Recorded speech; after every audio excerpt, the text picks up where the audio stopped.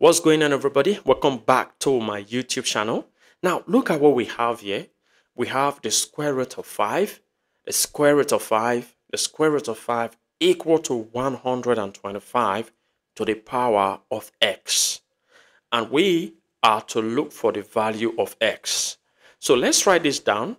So we have the square root of 5, the square root of 5, and the square root of 5 equal to 125 to power x. So what is the first thing we do when we are faced with a question like this?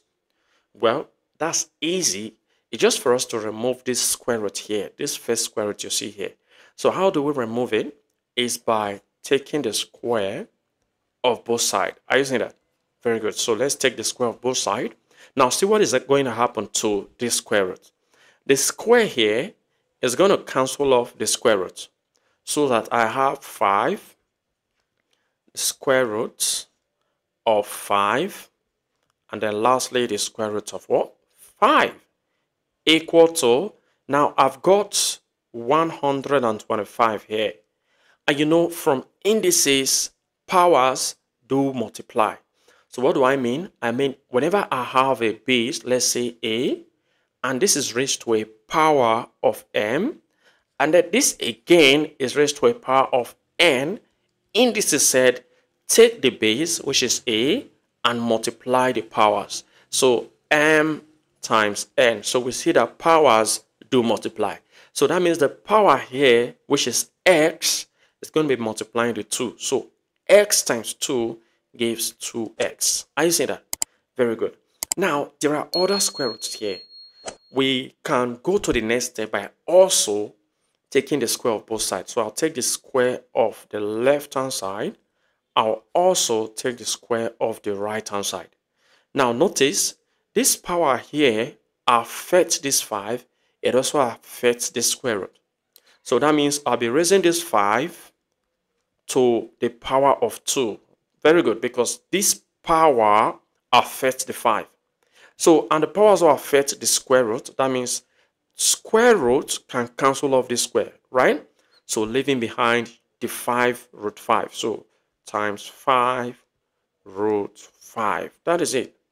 Equal to, now watch carefully, like we said, powers do multiply. So the power here, 2x, is going to be multiplying the 2 outside. So I have the base, which is 125. Now, 2x times 2 will be giving you 4x. Very good. So you can see that this is becoming easier. Now, the next step is to also do the same thing, to take the square of both sides. So let's do that real quick. So I'm going to be taking the square of the left-hand side, and I'll also be taking the square of the right-hand side. Like I said, this power here affects this value here. The power also affects this value, and it also affects this square root. So let's go with the first one. So remember, this is a power and this is a power. What powers do is that they multiply. That means this 2 here is going to be multiplying this 2. So I'll be having 5 to power 2 times 2 gives you what? 4. Are you seeing that? Very good. Times, now 5 will be raised to power 2. So 5 will be raised to power 2. Now, this square root will be cancelled by this square. So the square cancels off the square root, leaving behind 5. So times 5 equal to, now the base here is 125. And now watch carefully. 4x, which is the power, is going to be multiplying this power outside. So 4x times 2 will be giving you 8x. Are you seeing that? Very good. So now this thing is looking more interesting because we are close to our final answer. Now, this 5 here is carrying a power of 4. This 5 here is carrying a power of 2. This 5 here is carrying an invisible power of 1. So from indices, I'm going to be referring us back to indices. Whenever I have a base a raised to power m times the same base, you can see that the base here and the base here are the same, right? But this base is carrying a power of n. as long as they are multiplication, and the base are the same, indices says take one of the base and add the power. So m plus n.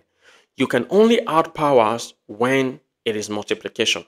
Now notice this 5, this is 5, and this is 5, and they are all multiplying. So from indices, I'm going to be taking one of the 5, which is 5.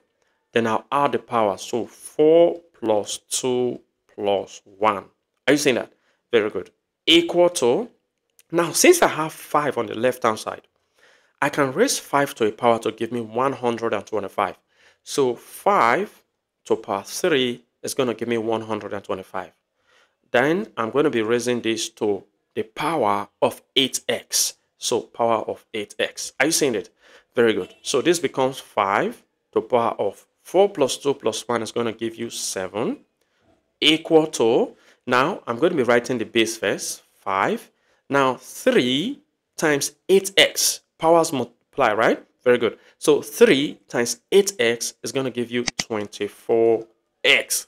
Now the base are equal. So whenever the base are equal, we equate powers. So let's equate powers. The power on the left is 7, and the power on the right is 24x. And since I am looking for the value of x, I have to divide both sides by the coefficient of x. So I'll divide the right hand side by 24. I will also divide the left hand side by 24. Now watch. 24 will have to go with 24, leaving behind x equal to 7 over 24. Are you seeing that? Very good. Very good. Very easy. Easy to get.